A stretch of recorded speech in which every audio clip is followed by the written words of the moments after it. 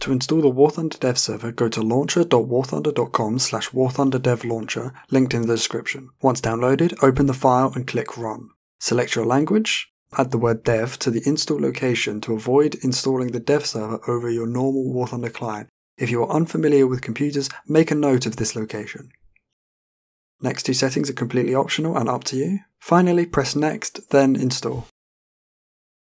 Once installed, a special version of the launcher will open and begin downloading dev server files. You can tell that this is the dev server launcher by the red text saying so. Once downloaded, press play and log into your account as normal. To open the dev server in future, navigate to the location you made a note of and open launcher.exe.